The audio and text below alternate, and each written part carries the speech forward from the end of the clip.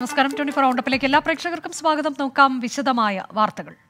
Elathur train തീവയ്പ് case അന്വേഷണം NIA ഏറ്റെടുത്തു. NIA Kochi യൂണിറ്റാണ് കേസ് അന്വേഷിക്കുക. കേസിൽ NIA FIR രജിസ്റ്റർ ചെയ്തു. ശ്രീകാന്ത് വിവരങ്ങളുമായി. ശ്രീകാന്ത്, NIA കേസ് ഏറ്റെടുക്കുമെന്ന് കഴിഞ്ഞ ദിവസം തന്നെ വാർത്ത പുറത്തു വന്നിരുന്നു. ഇപ്പോൾ പ്രാഥമിക നടപടിക്രമങ്ങളിലേക്ക് കടന്നിരിക്കുന്നു NIA. അന്വേഷണത്തിലേക്ക് വളരെ വേഗം കടക്കും എന്ന സൂചനയല്ലേ ഇത്? അക്കാര്യത്തിൽ ഒരു സംശയവും വേണ്ട. അതായത് എലത്തൂർ ട്രെയിൻ ആക്രമണ കേസ് ഭീകരാക്രമണ സ്വഭാവമുള്ളതാണ്, തീവ്രവാദ സ്വഭാവമുള്ളതാണ് എന്ന് കേരള പോലീസ് UAPA 16 ചുമത്തി ഉറപ്പിച്ചതിന് പിന്നാലെ കേന്ദ്ര ആഭ്യന്തര മന്ത്രാലയത്തിന്റെ ഉത്തരവ് വന്നിരിക്കുന്നു. അതായത് ഈ കേസ് NIAക്ക് വിട്ടുകൊണ്ടാണ് ഉത്തരവ് ഇറങ്ങിയത്. അത് ഈ കേസിൽ ഇതുമായി ബന്ധപ്പെട്ട ഉത്തരവിന്റെ അടിസ്ഥാനത്തിൽ കേസ് NIA ഏറ്റെടുത്തു. കൊച്ചി യൂണിറ്റിനാണ് ഇതുമായി ബന്ധപ്പെട്ട് അന്വേഷണ ചുമതലയുള്ളത്. ഇതേ തുടർന്ന് കൊച്ചി NIA യൂണിറ്റ് ഇതിൽ FIR രജിസ്റ്റർ ചെയ്തിട്ടുണ്ട്. FIR രജിസ്റ്റർ ചെയ്തത് UAP അടക്കമുള്ള ഗുരുതരമായ വകുപ്പുകൾ ചുമത്തിയാണ് പ്രതിക്കെതിരെ FIR രജിസ്റ്റർ ചെയ്തിട്ടുള്ളത്. നേരത്തെ കേരള പോലീസ് ഈ വിഷയത്തിൽ UAPA 16 ചുമത്തിയിരുന്നു. തീവ്രവാദ പ്രവർത്തനത്തിലൂടെ ജീവഹാനി ഉണ്ടാക്കൽ എന്നതാണ് അതിന്റെ എക്സ്പാൻഷൻ. എന്തായാലും ഈ വിഷയത്തിൽ ഇതുവരെയും ഏതാണ്ട് 15 ദിവസത്തിലേറെയായി കേരള പോലീസിന്റെ നേതൃത്വത്തിലാണ് ഈ കേസ് അന്വേഷിച്ചുകൊണ്ടിരുന്നത്. ഡൽഹിയിലടക്കം കേരള പോലീസ് അന്വേഷണം നടത്തി. ശാസ്ത്രീയ പരിശോധനകൾ ആ വിഷയത്തിൽ ഉണ്ടായി. തുടർന്ന് പ്രതി നടത്തിയത് ആസൂത്രിത ആക്രമണമായിരുന്നു എന്നും ഈ തീവയ്പ് നടത്തുക എന്ന ഉദ്ദേശത്തോടു കൂടി മാത്രമാണ് ഇയാൾ കേരളത്തിലേക്ക് എത്തിയത് എന്നും ADGP MR അജിത് കുമാറും പറയുകയുണ്ടായി. അത് മാത്രമല്ല, പ്രതി ഹൈലി റാഡിക്കലൈസ്ഡ് ആണ് എന്നുള്ള കാര്യമാണ് അദ്ദേഹം ചൂണ്ടിക്കാണിച്ചത്. ഒപ്പം തന്നെ ഇയാൾ ജാക്കിർ നായിക് അടക്കമുള്ളവരുടെ ഈ മതപ്രബോധനങ്ങൾ കേട്ട് ആ രീതിയിൽ റാഡിക്കലൈസ് ചെയ്യപ്പെട്ടു എന്നുള്ള കാര്യവും അദ്ദേഹം ചൂണ്ടിക്കാണിക്കുകയുണ്ടായി.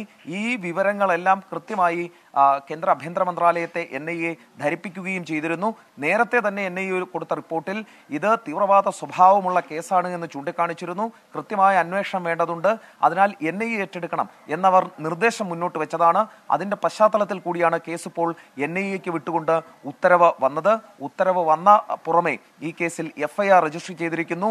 UAP അടക്കമുള്ള വകുപ്പുകൾ ചുമത്തിയാണ് FIR ഇട്ടിട്ടുള്ളത്. ഇനി ഇതിന്റെ അടുത്ത നടപടിക്രമം എന്ന രീതിയിൽ പറയുന്നത് FIR ഇട്ട പശ്ചാത്തലത്തിൽ ഈ കേസിനെ Kozhikode judicial first class magistrate കോടതിയിൽ നിന്നും കൊച്ചിയിലെ പ്രത്യേക NIA കോടതിയിലേക്ക് മാറ്റും. പ്രതിയെ കസ്റ്റഡിയിൽ വാങ്ങി ചോദ്യം ചെയ്യലടക്കം NIAയുടെ ഭാഗത്തുനിന്നും ഉണ്ടാകും. ഡൽഹി ഷഹീൻ ബാഗിലും അതോടൊപ്പം രത്നഗിരിയിലും ഷൊർണൂരിലും കോഴിക്കോടുമൊക്കെ ഇനി തെളിവെടുപ്പ് NIAയുടെ നേതൃത്വത്തിൽ ആയിരിക്കും നടക്കുന്നത്. ഒപ്പം തന്നെ ഏതെങ്കിലും തരത്തിൽ വിദേശ ഹാൻഡലർമാർ ഇക്കാര്യത്തിൽ ഉണ്ടെങ്കിൽ അവരെ കേന്ദ്രീകരിച്ചുള്ള പരിശോധനയും അന്വേഷണവും ഇക്കാര്യത്തിൽ നടക്കുകയും ചെയ്യും. NIA അന്വേഷണം എപ്പോൾ വരും എന്നുള്ള ഒരു ചോദ്യം മാത്രമാണ് ഈ കേസിൽ ഉണ്ടായിരുന്നത്. കാരണം ഇതിൽ തീവ്രവാദ സ്വഭാവമുള്ളതായിരുന്നു എന്ന് നേരത്തെ തന്നെ വ്യക്തമാക്കപ്പെട്ട കേസാണ്. ഒടുവിൽ NIA കേസ് ഏറ്റെടുത്തു, UAPA ചാർജ് ചെയ്തു, FIR രജിസ്റ്റർ ചെയ്തിരിക്കുന്നു. ശരി, എലത്തൂർ ട്രെയിൻ തീവയ്പ് കേസ് NIA ഏറ്റെടുത്തു, FIR രജിസ്റ്റർ ചെയ്തു. ട്രെയിൻ തീവയ്പ് കേസ് പ്രതി ഷാറൂഖ് സൈഫിയെ അതീവ സുരക്ഷയുള്ള വിയൂർ സെൻട്രൽ ജയിലിലേക്ക് മാറ്റും. കസ്റ്റഡി കാലാവധി അവസാനിച്ചതിനെ തുടർന്നാണ് പ്രതിയെ ജയിലിലേക്ക് മാറ്റുന്നത്. കോടതിയിൽ ഹാജരാക്കിയപ്പോൾ പ്രത്യേക അന്വേഷണ സംഘം കസ്റ്റഡി കാലാവധി നീട്ടി ചോദിച്ചില്ല. ഷാറൂഖിന്റെ ജാമ്യാപേക്ഷ പരിഗണിക്കുന്നത് നാളത്തേക്ക് മാറ്റി. ഷഹദ് റഹ്മാൻ വിവരങ്ങളുമായി. ഷഹദ്, ഈ കേസിന്റെ അന്വേഷണം NIA ഇപ്പോൾ ഏറ്റെടുത്തിരിക്കുന്നു. ഇന്ന് കോടതിയിൽ കൂടുതലായി സമയമൊന്നും ചോദിച്ചുമില്ല. പോലീസ് കസ്റ്റഡി കാലാവധി നീട്ടി ചോദിച്ചിട്ടുമില്ല. ഇനിയിപ്പോൾ നാളെ ജാമ്യാപേക്ഷ പരിഗണിക്കുക കൂടിയാണ്. ഇന്ന് സംഭവിച്ചത് എന്താണ്?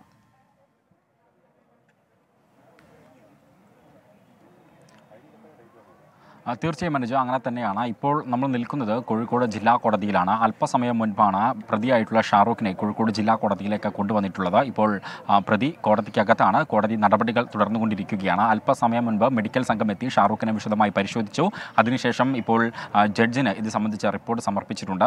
അതേസമയം തന്നെ ഷാറൂഖിനെ വിയൂർ സെൻട്രൽ ജയിലിലേക്ക് മാറ്റാൻ തീരുമാനിച്ചിട്ടുണ്ട്. കസ്റ്റഡി കാലാവധി അവസാനിക്കുകയാണ്. ആ ഒരു ഘട്ടത്തിലാണ് അതീവ സുരക്ഷയുള്ള വിയൂർ സെൻട്രൽ ജയിലിലേക്ക് മാറ്റാൻ തീരുമാനിച്ചിട്ടുള്ളത്. ഒപ്പം തന്നെ ഈ പ്രത്യേക അന്വേഷണ സംഘം ഷാറൂഖിനെ കസ്റ്റഡിയിൽ ആവശ്യപ്പെട്ടിട്ടില്ല എന്നുള്ളതാണ് ഏറ്റവും പ്രധാനപ്പെട്ട കാര്യം. അതിന് പ്രധാനപ്പെട്ട കാരണം എന്ന് പറയുന്നത് കേസ് NIA ഏറ്റെടുക്കുന്നു എന്നുള്ളത് കൊണ്ട് തന്നെയാണ്.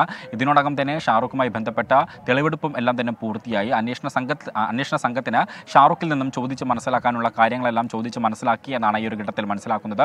കൂടാതെ കഴിഞ്ഞ ദിവസമായിരുന്നു UAPA ചുമത്തിയത്. UAPA ചുമത്തിയതിന് തൊട്ട് പിന്നാലെ തന്നെ ഏകദേശം NIA ഈ കേസ് ഏറ്റെടുക്കുമെന്ന കാര്യത്തിൽ ഒരു തീരുമാനം ആയിട്ടുണ്ടായിരുന്നു. അതിനിടയിലാണ് ഇത്തരത്തിൽ ഈ കസ്റ്റഡി കാലാവധി അവസാനിക്കുകയും ചെയ്തിട്ടുള്ളത്. എന്തായാലും ഇപ്പോൾ ഈ കോടതി നടപടികൾ പുരോഗമിക്കുകയാണ്. അല്പസമയത്തിനകം ഷാറൂഖിനെ പുറത്തിറക്കും. പിന്നീട് അതീവ സുരക്ഷയുള്ള വിയൂർ സെൻട്രൽ ജയിലിലേക്ക് മാറ്റുമെന്നാണ് ഈ ഒരു ഘട്ടത്തിൽ നമുക്ക് പങ്കുവെക്കാനാവുക. ശരി, ഷാറൂഖ് സൈഫി വിയൂർ സെൻട്രൽ ജയിലിലേക്ക് മാറ്റം. ജാമ്യാപേക്ഷ നാളെ പരിഗണിക്കും. പാർട്ടി വിടുമെന്ന അഭ്യൂഹം തള്ളി NCP നേതാവ് അജിത് പവാർ. താൻ NCPയിൽ തന്നെ തുടരുമെന്ന് അജിത് പവാർ വ്യക്തമാക്കി. BJPയിൽ ചേരുമെന്ന അഭ്യൂഹങ്ങൾക്കിടെയാണ് അജിത് പവാറിന്റെ പ്രതികരണം. രാധാകൃഷ്ണൻ വിവരങ്ങളുമായി. രാധാകൃഷ്ണൻ, വലിയ തോതിൽ അഭ്യൂഹം പരക്കുന്നുണ്ട്. അപ്പോൾ അജിത് പവാറിന്റെ പ്രതികരണം എങ്ങനെയാണ്? അജിത് പവാർ ഇപ്പോഴും NCPയുടെ ഭാഗമാണ്. താൻ NCP വിടില്ലെന്നാണ് അദ്ദേഹം പറയുന്നത്. പക്ഷേ അദ്ദേഹത്തിൻ്റെ രാഷ്ട്രീയമായിട്ടുള്ള മലക്കമറിച്ചിലുകൾ നമുക്ക് ഏവർക്കും അറിയാവുന്നതാണ്. ഈ നിയമസഭാ തെരഞ്ഞെടുപ്പ് കഴിഞ്ഞതിന് തൊട്ടു പിന്നാലെ NCPയുടെ ഭാഗമായിട്ട് അടിയുറച്ചു നിന്ന അദ്ദേഹം പെട്ടെന്നാണ് BJPയോടൊപ്പം സഹകരിച്ച് പ്രവർത്തിക്കാൻ തയ്യാറായത്. അതുകൊണ്ട് നിലവിലുള്ള സൂചനകളെ തള്ളിക്കളയുന്നില്ല രാഷ്ട്രീയ നിരീക്ഷകർ. അജിത് പവാർ ഇന്ന് മഹാവികാസ് അഘാഡിയുടെ നാഗ്പൂരിൽ നടക്കുന്ന യോഗത്തിൽ പങ്കെടുക്കുന്നുണ്ട്, സമ്മേളനത്തെ അഭിസംബോധന ചെയ്യുന്നുണ്ട്. എന്നാൽ അദ്ദേഹം അതിനുശേഷം ഇതുമായി ബന്ധപ്പെട്ടിട്ടുള്ള ഉയർന്ന മാധ്യമ വാർത്തകളോട് പ്രതികരിച്ചുകൊണ്ട് പറഞ്ഞത് തനിക്ക് അതിനെക്കുറിച്ച് അറിവില്ല, ഇത്തരത്തിലുള്ള ചർച്ചകൾ താൻ മുൻകൈ എടുത്ത് നടത്തിയിട്ടില്ല എന്നുള്ളതാണ്. NCP പിളരുമെന്നും NCPയിലെ ഒരു വിഭാഗം BJPയിലേക്ക് പോവുകയോ NDAയുടെ ഭാഗമായി നിൽക്കുകയോ ചെയ്യുമെന്നുമായിരുന്നു കഴിഞ്ഞ ഏതാണ്ട് ഒരു മാസമായിട്ട് മഹാരാഷ്ട്രയുടെ വിവിധ കോണുകളിൽ ചർച്ച ചെയ്യപ്പെട്ടത്. ഇതിന് അനുബന്ധമായിട്ട് കഴിഞ്ഞ ദിവസങ്ങളിൽ മുഖ്യമന്ത്രി ഏക്നാഥ് ഷിൻഡെ അടക്കമുള്ളവരെ കണ്ടുകൊണ്ട് BJP നേതാക്കളെ കണ്ടുകൊണ്ട് അദ്ദേഹം ചർച്ചകളൊക്കെ നടത്തിയിരുന്നു. ഇതിൻ്റെയൊക്കെ ഒരു അടിസ്ഥാനത്തിലാണ് അദ്ദേഹത്തിൻ്റെ ഒരു പ്രതികരണം ഇപ്പോൾ ഉണ്ടായത്. താൻ എന്ത് കാര്യങ്ങളാണ് സംസാരിച്ചതെന്നോ എന്ത് വിഷയത്തിൻ്റെ അടിസ്ഥാനത്തിലാണ് ഇതുമായി ബന്ധപ്പെട്ടിട്ടുള്ള കാര്യത്തിൽ BJP പ്രതിനിധികളെ കണ്ടതെന്നോ ഇതിനെക്കുറിച്ച് അദ്ദേഹം വെളിപ്പെടുത്തിയിട്ടില്ല. മറിച്ച് താൻ NCPയുടെ ഭാഗമായിട്ട് തുടരുമെന്നാണ് അദ്ദേഹം പറയുന്നത്. മഹാവികാസ് അഘാഡിയിൽ പ്രശ്നങ്ങളൊന്നുമില്ലെന്ന് കോൺഗ്രസും NCP അധ്യക്ഷൻ ശരത് പവാറും ഇന്ന് ആവർത്തിക്കുകയും ചെയ്തിട്ടുണ്ട്. അനുജ, NCPയിൽ തന്നെ തുടരുമെന്നൊരു പ്രതികരണമാണ് ഇപ്പോൾ അജിത് പവാറിന്റെ ഭാഗത്തു നിന്ന് വരുന്നത്. സിനിമാ താരങ്ങൾക്കെതിരെ കടുത്ത വിമർശനവുമായി ഫെഫ്ക. കരാർ ഒപ്പിടാൻ ചില നടീനടന്മാർ തയ്യാറാകുന്നില്ലെന്ന് FEFKA general secretary B Unnikrishnan ആരോപിച്ചു. പല നിർമ്മാതാക്കൾക്ക് ഒരേ ഡേറ്റുകൾ നൽകുന്നു. എഡിറ്റിംഗിൽ ചില താരങ്ങൾ അനാവശ്യമായി ഇടപെടുന്നു. നിരന്തരം പ്രശ്നം സൃഷ്ടിക്കുന്ന താരങ്ങളുടെ പേരുകൾ പിന്നീട് വെളിപ്പെടുത്തുമെന്നും B ഉണ്ണികൃഷ്ണൻ പറഞ്ഞു. ഒരേ ഡേറ്റ് ഒരേ സമയം പല നിർമ്മാതാക്കൾക്കും സംവിധായകർക്ക് കൊടുക്കുക. അപ്പോൾ അങ്ങനെ ഒരു ചർച്ച ഉണ്ടാകുമ്പോൾ അവരെടുക്കുന്ന നിലപാട് എന്താ? നിങ്ങൾ തമ്മിൽ സംസാരിച്ചൊരു തീരുമാനത്തിലെത്തൂ എന്നുള്ളതാണ്. പ്രൊഡ്യൂസേഴ്സ് അസോസിയേഷൻ ഇപ്പോൾ തയ്യാറാക്കിയിരിക്കുന്ന ഒരു എഗ്രിമെൻ്റ് ഉണ്ട്, ആർട്ടിസ്റ്റുകൾക്ക് സൈൻ ചെയ്യേണ്ട. അത് അമ്മ അംഗീകരിച്ച എഗ്രിമെൻ്റാണ്. പക്ഷെ ആ എഗ്രിമെൻ്റ് ഒപ്പിടാൻ ചില നടീനടന്മാർ തയ്യാറാവുന്നില്ല. സിനിമയുടെ എഡിറ്റ് അവരെ കാണിക്കണം, അപ്പം കാണിക്കണം. അവരെ മാത്രമല്ല, അവർക്ക് വേണ്ടപ്പെട്ടവരെയൊക്കെ നമ്മൾ കാണിക്കണം. സുദിഷ ധർമ്മൻ വാർത്തയുടെ വിശദാംശങ്ങളുമായി. സുദിഷ, ഇപ്പോൾ ഇങ്ങനെ ഒരു വിമർശനവുമായി ഫെഫ്ക ജനറൽ സെക്രട്ടറി രംഗത്ത് വരാനുള്ള സാഹചര്യം എന്താണ്? അനുജ, ഇന്ന് ഫെഫ്ക ജനറൽ യോഗം ഉണ്ടായിരുന്നു. ഈ ജനറൽ കമ്മിറ്റി യോഗത്തിന് ശേഷമാണ് B ഉണ്ണികൃഷ്ണൻ മാധ്യമങ്ങളോട് ഇത്തരം കാര്യങ്ങൾ വെളിപ്പെടുത്തിയത്. ഇതിൽ പ്രധാനമായും ഏറ്റവും എടുത്തു പറയുന്ന കാര്യങ്ങൾ ഇതൊക്കെ തന്നെയാണ്. എഡിറ്റ്, ഈ സിനിമ നടന്നുകൊണ്ടിരിക്കുമ്പോൾ അല്ലെങ്കിൽ അതിന്റെ ഷൂട്ട് നടന്നുകൊണ്ടിരിക്കുമ്പോൾ അതിന്റെ എഡിറ്റ് കൃത്യമായി നടീനടന്മാർ ആവശ്യപ്പെടുന്നു, അത് കാണിക്കാൻ ആവശ്യപ്പെടുന്നു. അവർ ആരെയൊക്കെയാണോ ചൂണ്ടിക്കാണിക്കുന്നത് അവരുമായി ബന്ധപ്പെട്ട ആളുകൾക്ക് ഈ എഡിറ്റ് കാണിക്കാൻ നിർബന്ധിതരാക്കുന്നു. അത്തരത്തിൽ എഡിറ്റിംഗിന്റെ കാര്യത്തിൽ അനാവശ്യമായി താരങ്ങൾ ഇടപെടുന്നു എന്നുള്ളതാണ് അതിൽ ഒന്നാമത്തെ കാര്യം. രണ്ടാമത്തെ കാര്യം, എഗ്രിമെന്റുകളിൽ കൃത്യമായി ചില നടീനടന്മാർ ഒപ്പുവെക്കാൻ തയ്യാറാകുന്നില്ല. താരസംഘടന അമ്മ ഉൾപ്പെടെ അംഗീകരിച്ചുകൊണ്ടുള്ള എഗ്രിമെന്റുകളിൽ ചില താരങ്ങൾ ഒപ്പിടാൻ തയ്യാറാകുന്നില്ല. അതോടൊപ്പം തന്നെ മറ്റൊരു പ്രധാനപ്പെട്ട കാര്യം, പല പ്രൊഡ്യൂസർമാർക്കും ഒരേ ഡേറ്റ് നൽകുന്നു. അത്തരത്തിൽ പലവിധ ബുദ്ധിമുട്ടുകൾ ചില താരങ്ങളിൽ നിന്നുണ്ടാകുന്നു എന്നുള്ള വിമർശനമാണ് ഇന്ന് ഫെഫ്ക ഉയർത്തിയിട്ടുള്ളത്. ഏതായാലും ഇക്കാര്യത്തിൽ കടുത്ത നടപടികളുമായി മുന്നോട്ട് പോകുന്നതിന് തന്നെയാണ് സംഘടനയുടെ തീരുമാനം. അടുത്ത ആഴ്ച പ്രൊഡ്യൂസേഴ്സ് അസോസിയേഷനുമായി ചേർന്ന് ഒരു യോഗം ചേരുന്നുണ്ട്. അതിനുശേഷമായിരിക്കും എന്തൊക്കെയാണ് ഈ താരങ്ങൾക്കെതിരെ എടുക്കാൻ പോകുന്ന നടപടി അല്ലെങ്കിൽ നിലപാട് എന്നുള്ള കാര്യം വ്യക്തമാക്കും. ആ ഘട്ടത്തിൽ തന്നെ താരസംഘടന അമ്മയുമായി ഇതുമായി ബന്ധപ്പെട്ടുള്ള ചർച്ചകൾ നടത്തും എന്നുള്ളതാണ് പറഞ്ഞിട്ടുള്ളത്. അതോടൊപ്പം തന്നെ ഏതൊക്കെ താരങ്ങളാണ് ഇത്തരത്തിലുള്ള ബുദ്ധിമുട്ടുകൾ ഉണ്ടാക്കിയത് എന്നുള്ള പേരുകൾ ഈ ഘട്ടത്തിൽ വെളിപ്പെടുത്താൻ ഫെഫ്ക തയ്യാറായിട്ടില്ല. അതേസമയം തന്നെ ഈ ചർച്ചകൾക്ക് ശേഷം നടപടിയിലേക്ക് നീങ്ങുമ്പോൾ അത്തരം താരങ്ങൾ ആരാണ് എന്നുള്ള കാര്യത്തിൽ വ്യക്തത വരുത്താം എന്നുള്ളതാണ് ഇന്ന് ഫെഫ്ക അറിയിച്ചിട്ടുള്ളത്. അനുജ, താരങ്ങൾക്ക് രൂക്ഷ വിമർശനവുമായാണ് ഫെഫ്ക രംഗത്തെത്തിയത്. അടുത്ത വാർത്ത, മന്ത്രി അറിയാതെ പാൽവില കൂട്ടി മിൽമ.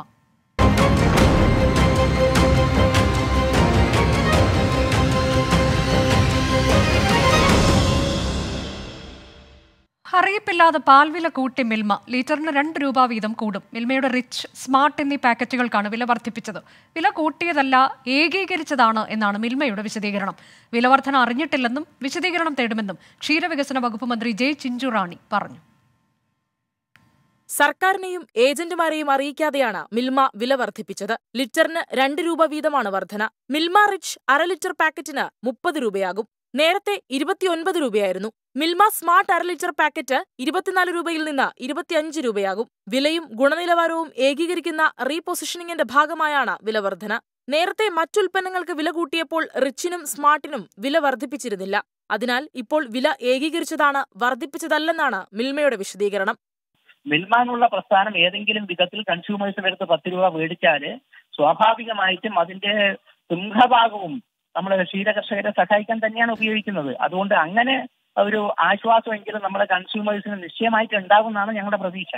സർക്കാർ അനുമതിയോടെയാണ് സാധാരണ മിൽമ പാൽവില വർദ്ധിപ്പിക്കുന്നത്. എന്നാൽ ഇത്തരമൊരു തീരുമാനം അറിഞ്ഞിട്ടേയില്ല എന്നായിരുന്നു ക്ഷീരവികസന വകുപ്പ് മന്ത്രിയുടെ പ്രതികരണം. ഇത്തവണ അവരെന്താണ് വർദ്ധിപ്പിച്ചിരിക്കുന്നതെന്ന് മിൽമയുടെ ചെയർമാൻമാരോട് ചോദിച്ചാലേ നമുക്കറിയാൻ പറ്റുള്ളൂ. പക്ഷെ ഒരു വകുപ്പ് മന്ത്രി എന്ന നിലയ്ക്ക് ഇതിനെക്കുറിച്ച് എനിക്കൊരു അറിവുമില്ല. കേരളത്തിൽ ഇങ്ങനെ പാലിന് വില പെട്ടെന്ന് വർദ്ധിപ്പിച്ചപ്പോൾ മിൽമ യഥാർത്ഥത്തിൽ ഒരു കാര്യം നമ്മളോടൊന്ന് സൂചിപ്പിക്കണമായിരുന്നു. ആ സൂചന വന്നില്ല. വിലവർധനയുടെ ഗുണം ക്ഷീരകർഷകർക്ക് ലഭിക്കില്ലെന്നും പരാതിയുണ്ട്. ഇപ്പം എല്ലാ സാധനങ്ങൾക്കും വില വർദ്ധിച്ചു. അതുപോലെ ജനങ്ങളെ വീണ്ടും ബുദ്ധിമുട്ടിക്കുക എന്ന തലത്തിലേക്ക് എത്തിക്കുന്നു എന്നുള്ളതാണ്. അപ്പം അടിക്കടി വില വർധന വന്നു കഴിഞ്ഞാൽ ആൾക്കാർ അതിനെപ്പറ്റി ബോധവാന്മാരായിക്കൊണ്ടിരിക്കുന്ന സാഹചര്യമാണല്ലോ. ഇപ്പം ഞങ്ങൾ സാധാരണക്കാരെ അപേക്ഷിച്ച് നോക്കുകയാണെങ്കിൽ ഈ പാലിന് വില കൂടുന്നത് ഭയങ്കര താങ്ങാൻ പറ്റാത്ത ഒരു സംഭവം. മിൽമയുടെ ആകെ സെയിലിന്റെ 5% മാത്രമാണ് റിച്ച്. വിലവർധന നാളെ പ്രാബല്യത്തിൽ വരും. 24 തിരുവനന്തപുരം. അപ്രതീക്ഷിതമായി പാൽവില കൂട്ടിയത് വൻ തിരിച്ചടിയാണെന്നാണ് ജനങ്ങളുടെ പ്രതികരണം. നിത്യോപയോഗ സാധനങ്ങളുടെ ദിനം പ്രതിയുള്ള നിരക്ക് വർധന ജീവിതച്ചെലവ് കൂട്ടുമെന്നും ജനങ്ങൾ പറയുന്നു. ഈ പാൽവില വർദ്ധിപ്പിച്ചത് ഇപ്പം എല്ലാ സാധനങ്ങൾക്കും വില വർദ്ധിച്ചു. അതുപോലെ ജനങ്ങളെ വീണ്ടും ബുദ്ധിമുട്ടിക്കുക എന്ന തലത്തിലേക്ക് എത്തിക്കുന്നു എന്നുള്ളതാണ്. പൊതുജനങ്ങൾക്ക് മൊത്തത്തിൽ ബുദ്ധിമുട്ടായിരിക്കും. അതോടെ തന്നെ നമ്മുടെ കച്ചവടത്തെ സാരമായിട്ട് അത് ബാധിക്കാൻ സാധ്യതയുണ്ട്. കാര്യം ഓൾറെഡി നമുക്ക് കച്ചവടം വളരെ കുറവാണ്. അപ്പം അടിക്കടി വില വർധന വന്നു കഴിഞ്ഞാൽ ആൾക്കാർ അതിനെപ്പറ്റി ബോധവാന്മാരായിക്കൊണ്ടിരിക്കുന്ന സാഹചര്യമാണല്ലോ. എന്ത് സാധനങ്ങൾ കൊണ്ട് മറ്റു സാധനങ്ങൾ കൊണ്ട് വില കൂടാത്തത്? അതുപോലെ തന്നെയുള്ള മിൽമയുടെ, അതായത് തീരെ താഴെ തട്ടിലുള്ളവരാണ് ക്ഷീര കർഷകർ. അവർക്കും അതിൻ്റെ തീർച്ചയായിട്ടും ഈ വില കൂടുന്നതനുസരിച്ച് അവർക്കും അതിൻ്റെ ബെനിഫിറ്റ് ഉണ്ടാകത്തില്ലേ? അതുണ്ടാകണമല്ലോ. അതിനകത്ത് ഖേദിച്ചിട്ട് കാരണമില്ല. ഇപ്പം ഞങ്ങൾ സാധാരണക്കാരെ അപേക്ഷിച്ച് നോക്കുകയാണെങ്കിൽ ഈ പാലിന് വില കൂടുന്നത് ഭയങ്കര താങ്ങാൻ പറ്റാത്ത ഒരു സംഭവം. പാലിന് വില കൂടുമ്പോൾ നമ്മൾ റേറ്റ് പറയുമ്പോഴേ വീട്ടുകാർക്ക് അതിനുള്ള ബുദ്ധിമുട്ടും കാര്യങ്ങളൊക്കെ ഉണ്ട്. എവിടെ വില കൂടെ? പെട്രോളിന് കൂടുന്നു, ഓട്ടോക്കൂലി കൂടുന്നു, എല്ലാം കൂടുന്നു. കൂടി ഈ മന്ത്രിമാർക്ക് ലോകം ചുറ്റാൻ പോകണം, ചികിത്സയ്ക്ക് പോകണം, പൈസ വേണം. അവസാനം നമുക്കൊരു കിറ്റ് തരും, അപ്പം നമ്മൾ വോട്ട് ചെയ്യും. അതാണ് സംഭവിക്കുന്നത്. ഇങ്ങനെയൊക്കെ ഓരോ ദിവസം ചെല്ലുന്തോറും സാധനത്തിനൊക്കെ ഇങ്ങനെ വിലക്കയറ്റം ഉണ്ടായെന്നാൽ പാവപ്പെട്ട സാധാരണക്കാരൊക്കെ എന്ത് ചെയ്യും? ഇത് സാധാരണക്കാരന് താങ്ങാൻ വയ്യാത്ത രീതിയല്ല. ഈ 2 രൂപ എന്ന് പറഞ്ഞാൽ അധികമായൊരു വില കൂട്ടലാണ്. പെട്രോളാണെങ്കിലും ഡീസലാണെങ്കിലും എന്തൊരു സംഭവമാണെങ്കിലും കൂടിയതൊന്നും കമ്മിയായിട്ടില്ല. സാധാരണക്കാരൻ അധ്വാനിച്ചാൽ അവൻ്റെ വിയർപ്പ് കൊണ്ട് അവന് ജീവിച്ചു പോവാം. വീട്ടിൽ ഈ കിട്ടുന്ന ശമ്പളവും ഇതുമെല്ലാം വർദ്ധിക്കുകയില്ല. ഈ കൂടിക്കൊണ്ടിരുന്ന് കഴിഞ്ഞാൽ എന്ത് ചെയ്യും? ഇപ്പം ഏറ്റവും കൂടുതൽ വിലയില്ലാത്ത മനുഷ്യന് മാത്രമേ ഉള്ളൂ. ബാക്കി എല്ലാത്തിനും വിലയാണ്. അല്ലാതെ നമ്മളിപ്പോൾ പാലിന് കൂടിയെന്ന് പറഞ്ഞാൽ നമ്മുടെ അനുഭവത്തോടു കൂടിയാണ്. ആവശ്യമുള്ളവർ മേടിച്ചാൽ മതി. തിരുവനന്തപുരം കിഴക്കേക്കോട്ടയിൽ വൻ തീപിടുത്തം. ബസ് സ്റ്റാൻഡിന് സമീപത്തെ കടയിലെ സിലിണ്ടർ പൊട്ടിത്തെറിച്ചതിനെ തുടർന്നാണ് തീപിടുത്തമുണ്ടായത്. ഗ്യാസ് സിലിണ്ടർ പൊട്ടിത്തെറിക്കുന്ന ദൃശ്യങ്ങൾ 24-ന് ലഭിച്ചു.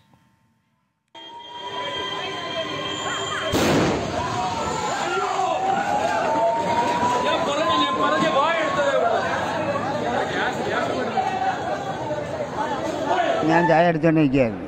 ബൈലറിൻ്റെ ബർണറിൻ്റെ അടിയിൽ കൂടെ ലീക്ക് വന്ന് ടക്കം തീ പിടിക്കുക, പൊട്ടിത്തെറിച്ചു കൂടെ.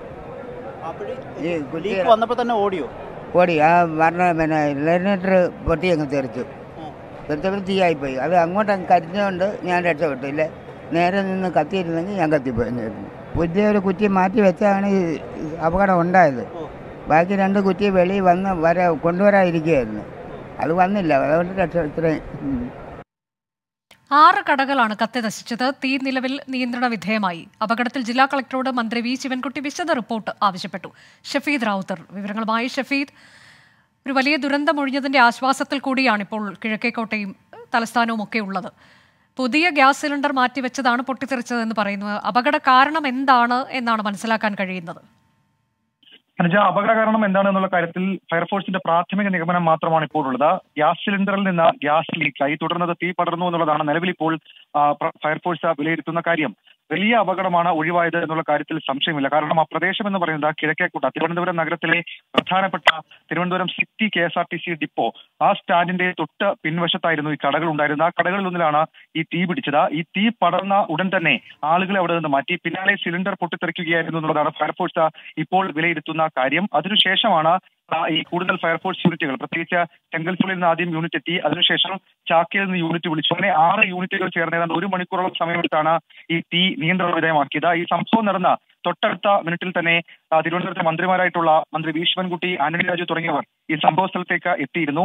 ഇക്കാര്യത്തിൽ മന്ത്രി വി ശിവൻകുട്ടി ജില്ലാ കളക്ടറോട് റിപ്പോർട്ടും തേടിയിട്ടുണ്ട്. നിലവിൽ ഫയർഫോഴ്സിന്റെ ഒരു നിഗമനം അനുസരിച്ച് 6 കടകൾ കത്തി, അതിൽ 3 എണ്ണം ഭാഗികമായും 3 എണ്ണം പൂർണ്ണമായും കത്തി നശിച്ചു എന്നുള്ളതാണ്. ടീ ഷോപ്പിൽ നിന്ന് തീ പടർന്ന് അത് മറ്റുള്ള കടകളിലേക്ക് പടർന്നു പിടിക്കുകയായിരുന്നു എന്നുള്ളതാണ് നിലവിലുള്ള അനുമാനം. മാത്രമല്ല, ഈ കടകൾക്ക് തൊട്ടു പിന്നിൽ മാലിന്യക്കൂമ്പാരമായിരുന്നു, പ്ലാസ്റ്റിക് അടക്കമുള്ള മാലിന്യക്കൂമ്പാരമായിരുന്നു. അവിടേക്ക് തീ പടരാതിരുന്നതും വലിയ തരത്തിൽ ആശ്വാസമായി. ഏതായാലും സംഭവത്തിൽ വിശദമായ അന്വേഷണം നടത്തുമെന്ന് ഫയർഫോഴ്സും അതേപോലെ തന്നെ പോലീസും അറിയിച്ചിട്ടുണ്ട്.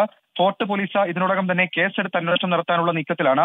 ഇന്ന് തന്നെ ഫോറൻസിക് പരിശോധനയും നടത്തും. ഫയർഫോഴ്സ് ആകട്ടെ ഇക്കാര്യത്തിൽ ഇലക്ട്രിക്കൽ വിഭാഗത്തെ കൊണ്ടടക്കം പരിശോധന നടത്തി വിശദമായ റിപ്പോർട്ട് കളക്ടർക്ക് കൈമാറും എന്നുള്ളതാണ് നിലവിൽ നമുക്ക് ലഭിക്കുന്ന വിവരം. അനുജ, ശരി. കിഴക്കേക്കോട്ട തീപിടുത്തത്തിൽ ഒഴിവായത് വലിയ ദുരന്തമാണ്. തീപിടുത്തത്തിന് കാരണം എന്ത് എന്നൊക്കെയുള്ളത് വിശദമായ അന്വേഷണത്തിന് ശേഷം മാത്രമേ വ്യക്തമാവുകയുള്ളൂ. കോഴിക്കോട് പന്തീരാങ്കാവിൽ നിന്ന് മാവോയിസ്റ്റ് നേതാവിനെ പിടികൂടി. പിടികിട്ടാപ്പുള്ളിയായ ജാർഖണ്ഡ് സ്വദേശി അജയ് ഓറാം ആണ് പിടിയിലായത്. ഇതര സംസ്ഥാന തൊഴിലാളി ക്യാമ്പിൽ 1.5 മാസമായി കഴിയുകയായിരുന്നു. ജാർഖണ്ഡ് കേരള പോലീസിന്റെ സംയുക്ത നീക്കത്തിലാണ് പ്രത്യേക അന്വേഷണ സംഘം ഇയാളെ പിടികൂടിയത്. 2007 ജാർഖണ്ഡിൽ രൂപീകരിച്ച മാവോയിസ്റ്റ് അനുകൂല സായുധ വിഭാഗമായ പീപ്പിൾസ് ലിബറേഷൻ ഫ്രണ്ട് ഓഫ് ഇന്ത്യയുടെ മേഖലാ കമാൻഡറാണ് പിടിയിലായ അജയ് ഓറാം. ജാർഖണ്ഡ് പോലീസ് നൽകിയ വിവരത്തിന്റെ അടിസ്ഥാനത്തിലാണ് പ്രതി പിടിയിലാകുന്നത്. കെട്ടിട നിർമ്മാണ തൊഴിലാളി എന്ന പേരിൽ 1.5 മാസമായി ഇതര സംസ്ഥാനക്കാർ താമസിക്കുന്ന ക്യാമ്പിൽ ഒളിവിൽ കഴിയുകയായിരുന്നു ഇയാൾ. 2019 ശേഷം 4 തവണ ഇയാൾ കോഴിക്കോട് എത്തിയിരുന്നു. ആയുധ നിയമപ്രകാരമുള്ള കേസിൽ 11 മാസം ജയിൽ ശിക്ഷയും അനുഭവിച്ചിട്ടുണ്ട് അജയ് ഓറാം. അതേസമയം അറസ്റ്റിലായ പ്രതിയെ കേരള ജാർഖണ്ഡ് പോലീസ് സംഘവും കേന്ദ്ര ഇന്റലിജൻസ് ബ്യൂറോയും ചോദ്യം ചെയ്തു.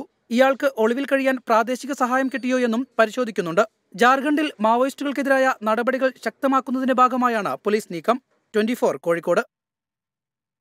കോയമ്പത്തൂരിലെ കാട്ടുതീ അണയ്ക്കാൻ വെള്ളത്തിനായി മലമ്പുഴ ഡാമിലേക്ക് ഹെലികോപ്റ്ററുമായി പറന്നെത്തി വ്യോമസേന. സുലൂർ എയർഫോഴ്സ് സ്റ്റേഷനിൽ നിന്നുള്ള ഹെലികോപ്റ്ററുകളാണ് വെള്ളം ശേഖരിക്കുന്നതിന് ഡാമിലെത്തിയത്.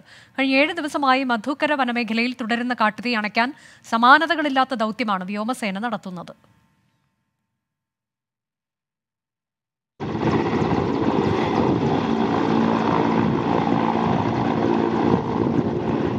അപ്രതീക്ഷിതമായി മലമ്പുഴ ഡാം പരിസരത്തേക്ക് ഹെലികോപ്റ്റർ പറന്നിറങ്ങി.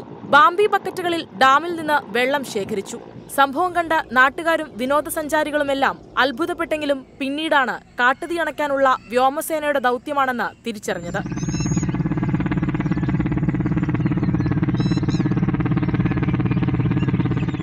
കഴിഞ്ഞ 7 ദിവസമായി കോയമ്പത്തൂർ മധുക്കര വനമേഖലയിൽ കാട്ടുതീ ആളിപ്പടരുകയാണ്. തീ നിയന്ത്രിക്കാൻ കോയമ്പത്തൂർ ജില്ലാ ഭരണകൂടവും തമിഴ്നാട് വനം വകുപ്പും കഠിന ശ്രമം നടത്തിയെങ്കിലും വിജയിച്ചില്ല. തുടർന്ന് വ്യോമസേനയുടെ സഹായം തേടുകയായിരുന്നു. മലമ്പുഴ ഡാമിൽ നിന്നും വെള്ളം ശേഖരിക്കാൻ കേരള ചീഫ് സെക്രട്ടറിയും അനുമതി നൽകിയതോടെ വ്യോമസേനയുടെ ഹെലികോപ്റ്ററുകൾ നിമിഷനേരം കൊണ്ട് ഡാമിൽ പറന്നിറങ്ങി വെള്ളം ശേഖരിച്ചു. ഒരു തവണ 6000 ലിറ്റർ വെള്ളമാണ് ശേഖരിച്ച് തീ പടരുന്ന വനമേഖലയിൽ ഒഴിച്ചത്. ഏതാനും മണിക്കൂറുകൾക്കകം തീ നിയന്ത്രണ വിധേയമാക്കി. മേഖലയിൽ അടുത്ത കാലത്തുണ്ടായ ഏറ്റവും വലിയ തീപിടുത്തമാണിത്. 24 പാലക്കാട്. വന്ദേഭാരത് പോലെ സൗകര്യമുള്ള ട്രെയിൻ കേരളത്തിൽ കൊണ്ടുവന്ന് കുറഞ്ഞ വേഗത്തിൽ പോകുന്നത് കൊണ്ട് ഗുണമില്ലെന്ന് ധനമന്ത്രി KN ബാലഗോപാൽ. കേരളത്തിലെ പാലങ്ങളിലൂടെ വന്ദേഭാരതിന് ഓടാൻ കഴിയില്ലെന്ന് മെട്രോമാനും BJP നേതാവുമായ E. ശ്രീധരൻ തന്നെ പറയുന്നു. പാളം നല്ലതാണെങ്കിൽ മാത്രമേ സ്പീഡ് ഉണ്ടാകൂ. കേരളത്തിലെ മുഴുവൻ റെയിൽ പാളങ്ങളും ശക്തിപ്പെടുത്തേണ്ടതുണ്ടെന്നും KN ബാലഗോപാൽ പറഞ്ഞു. ഈ വന്ദേഭാരത് എക്സ്പ്രസ് ഇവിടെ അയക്കാനുള്ള തീരുമാനം ശരി, നല്ല കാര്യമാണ്. പക്ഷേ അത് 2 വർഷം മുമ്പ് തന്നെ നമ്മൾ ആവശ്യപ്പെട്ടിരുന്നതാണ്. വന്ദേഭാരത് എന്ന് പറഞ്ഞാൽ നിലവിലുള്ള ട്രെയിനുകളുടെ ഒരു അപ്ഗ്രഡേഷനാണ്. നമ്മുടെ രാജധാനി ട്രെയിനിൻ്റെയും ശതാബ്ദി, ജനശതാബ്ദി അല്ല, ശതാബ്ദി ട്രെയിനിൻ്റെയും സ്പീഡിനേക്കാളും കൂടുതൽ സ്പീഡുള്ള ട്രെയിനാണ്.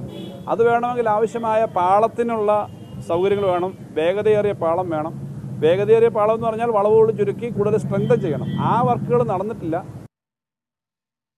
പുൽവാമ വീഴ്ച ആയുധമാക്കി പ്രതിപക്ഷം.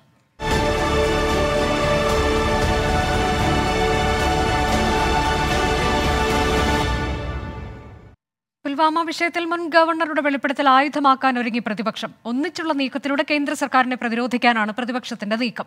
അന്വേഷണം ആവശ്യപ്പെട്ട് രാഷ്ട്രപതിക്ക് പരാതി നൽകാനും ആലോചനയുണ്ട്.